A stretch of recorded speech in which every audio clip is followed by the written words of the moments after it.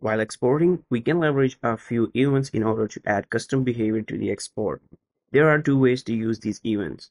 One way is to implement the with events interface and then define a method named register events that will return an array of events. And inside this array, the key will be fully qualified name or FQN, basically the name of the event, and the value is a callable event listener. And this listener can either be a closure or an invocable class instance. All the events that are available can be seen on your screen right now, and let's discuss a little bit about them. The before export event gets fired before the export has started, like before everything else. Before writing event is fired when the export is completed and is about to be stored on a disk or downloaded by the user. The before sheet event is called when a sheet has been created but not yet anything is written on it. The last event is after sheet, and you will be mostly working inside this because you can do different stuff like styling your sheets or making adjustments to your sheets. This event is fired at the last in the sheet creation process.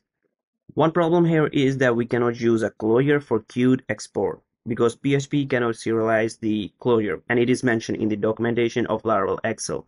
So that brings us to the second approach, which is by using a trait called register event listeners along with the with events interface.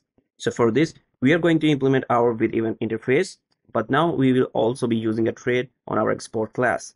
Now we can define each event method as a separate static method on our export class. Just in case if we have multiple exports file and we want to define a generic listener for all of them, we can define it inside the app service provider file and inside the register method of it.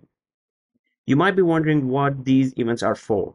Actually, we can do quite a lot of things with these events, like adding properties to our report, setting the creator name or something, or description, setting the orientation, or we can also style our sheets. Coming to the last part of our video, which is adding RTL or right to left sheet, it is quite easy to achieve that. Inside the after sheet method, all we need to do is grab our sheet and set the RTL to true. And the way we do that is by using the event parameter, which is we are receiving, and calling the sheet on it, and then the get delegate method. And then on that, we will just set the RTL to true. The get delegate method returns an underlying PHP spreadsheet class. And this is how we can achieve the RTL support in our exports. If you find the video helpful, please give a thumbs up and subscribe to the channel for more videos.